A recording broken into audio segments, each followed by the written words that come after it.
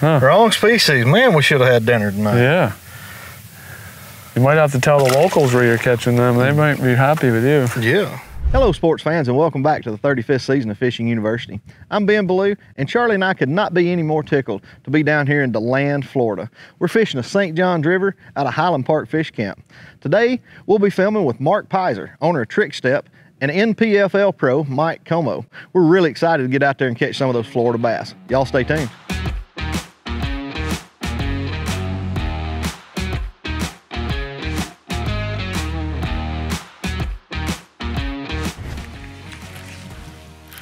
You got you one, Mark. I got one, by golly. You sure does. Beats nothing. Yeah. Yeah, it'll keep. Not much. MLF 12-incher.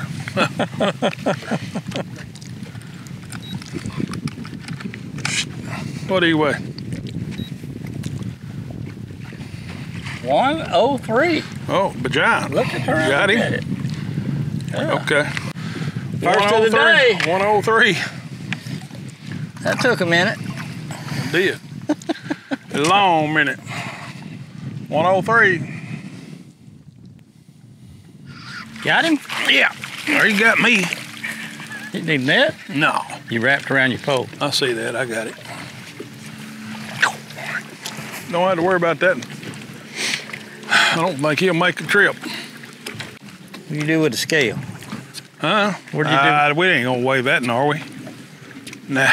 It's a fish. I know it's a fish, but we ain't gonna weigh that. Have my pliers if you would. Hey, that's a pretty good one too. Yeah, it was. Dadgum, you had it forever. Dadgum. Didn't have it. He got it again. You're kidding. No, he don't. Yeah, he does. At least you got him that time. Is that a big one?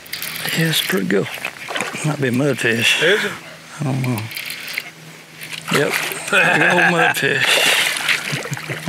Self-released. Thank goodness.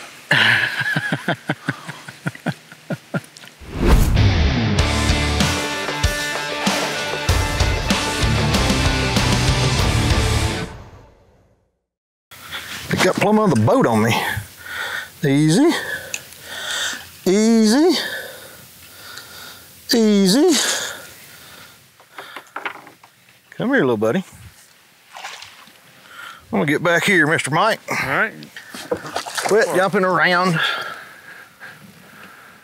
We little bitty, but you know what? We on the board this morning. There you go. It's a keeper, right? Maybe he's a pound. He swallowed that sinker. 0.99. Well. So we were right at a pound.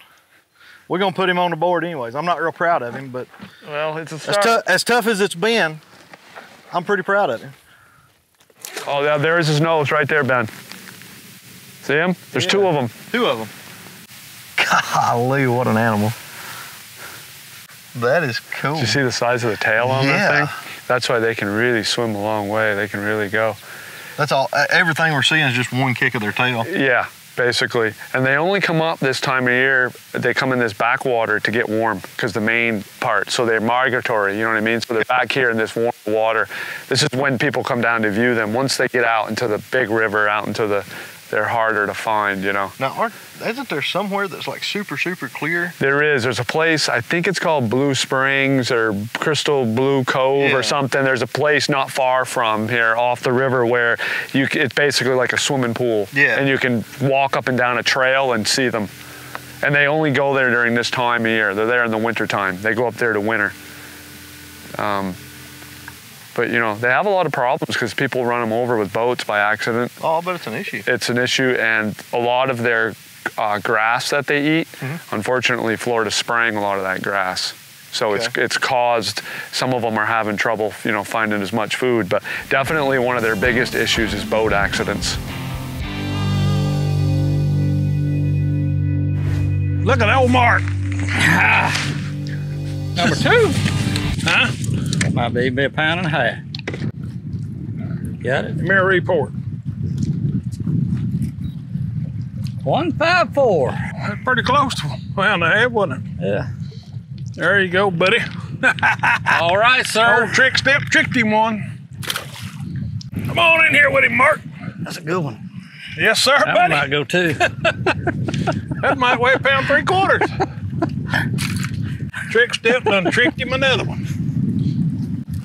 163. 163, there he is right there, y'all. Yeah. I knew Mark finally catch one, because he's one of them professional fishermen. Now, Mark, how long you been fishing tournament? I started fishing tournaments in 1976. Golly! So however long ago that was. That's a day or two ago, you know? It's been a while. I actually took a probably 25-year break. Let me catch that in first. Well, darn it, he got off. Gummit, a 25-year break. Yeah, well, from tournament fishing. Yeah. I was crew chief in NHRA drag racing, and you can't fish tournaments and race for a living.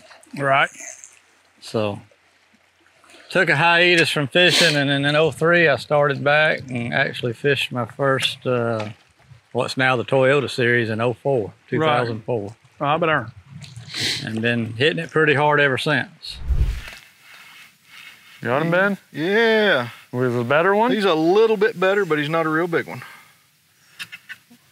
Easy. Well, don't let him get away. We need to have him.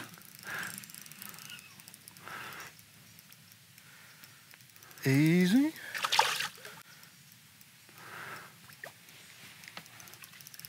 God, what a crappie. Oh my gosh. Well, it ain't a bass, but that's still, I don't know. We might want to weigh him anyway. I mean, he's going to be the biggest one that we've caught. Golly, what a crappie. A speck, a sac-a-lake. What else do they call them? I don't know. Crappies? I think they call them dinner, don't they? Yes. Yes, if we weren't about to leave and head back to Tennessee, we're going to weigh him and write him down just in case.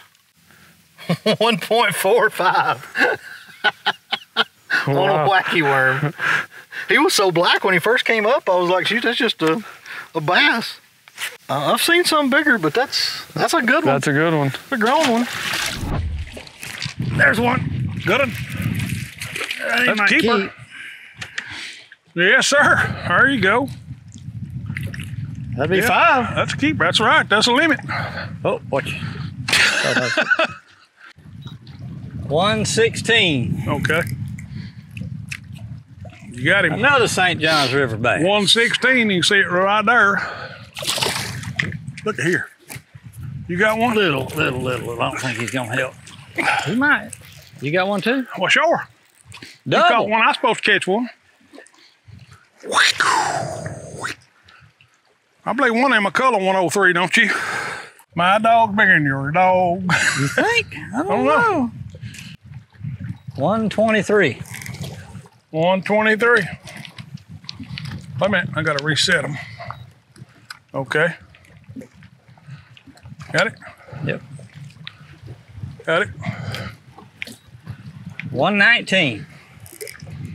We got a 116. We got a 116 and a 103. Yep, so what'd yours weigh? 123. All right. Are you believing this? That's crazy. I mean, take all day and not hardly get a bite, and then all of a sudden, boom, da boom, da boom, da boom, da boom. Ain't that something? Big one. Got him. Got him. Mikey catching biggins. Boat flip him. There we go. We have caught a 1 pound pluser. Yeah, finally. Nicely done, young man. Nicely done. He was tucked back in there pretty shallow. Must have been on the bank. He was on the bank, up underneath that tree. Oh, we got us a biggin. 1.16 pounds. 1.16.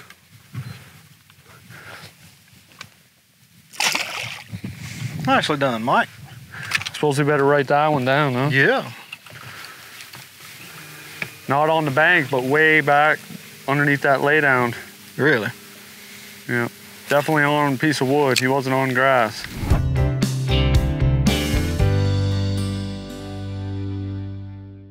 You don't want to go through life looking for Friday and a paycheck. You want to do something that you want to do, that you enjoy doing, and that you look forward to going to work doing.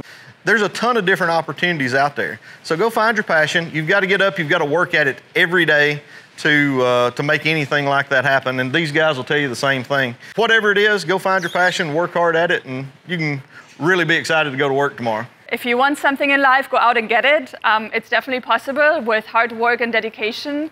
I think everyone can do that. When you guys get out of here, you'll start meeting people with all kinds of backgrounds.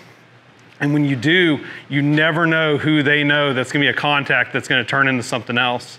And those things just add up over time. And can't say it enough, like how you treat people is very important. I worked really hard, got an education, and became a business owner.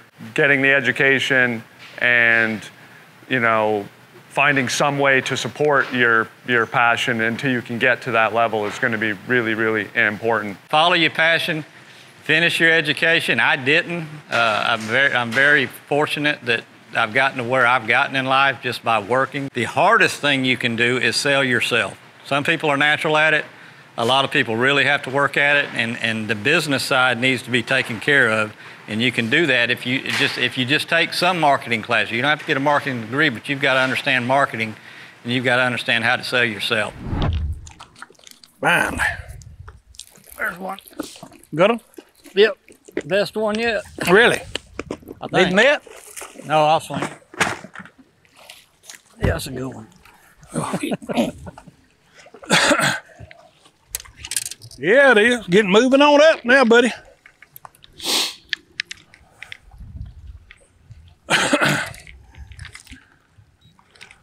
Get over here.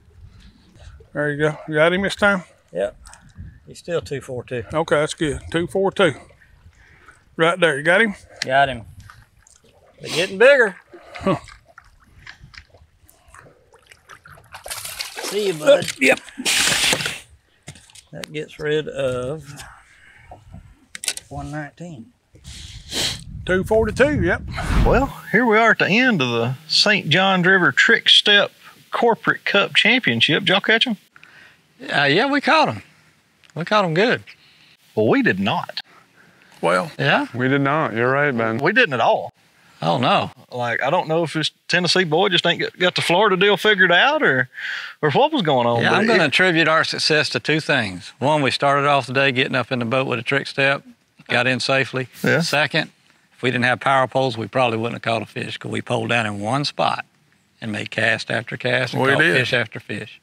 Well, guys, congratulations. yes, sir. Mark, I don't know whether you ever won the Classic or not, but this is right beside of it. So you put that in your office up there, and we really appreciate you bringing us this trick step. Yes, sir. I've got a lot of NHRA trophies on my cabinet. Oh, I bet you do. I'm just as proud of this as any one of them. There you go. There you go. Well, sports fans, that winds up another class on Fishing University. We want to thank Mark Pizer for building us this great trick step and get you in and out of the boat safely.